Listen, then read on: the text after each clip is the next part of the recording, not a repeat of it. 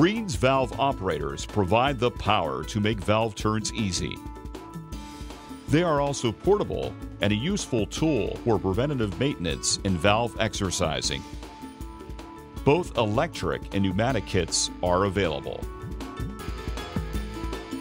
The included utility clutch fits into power drives made for R12 Plus or 12R drop heads. The clutch protects the operator and prevents valve or other equipment damage by limiting the amount of operating torque that can be applied. Reed's clutch comes preset at 150 pound-feet of torque.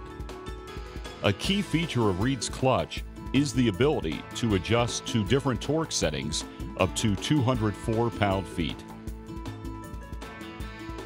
The included valve key extends from 4 to 9 feet, and recommended operation is at chest height for the best leverage. Insert the utility clutch into the power drive. Mount the tool onto the valve stem and begin turning the valve. The clutch can be secured to the stem using the set screw in the clutch. If the clutch slips, it has reached the torque limit. It will disengage when torque exceeds the preset value and automatically re-engage. This tool produces a high amount of torque. Operate so the direction of the rotation is away from the operator.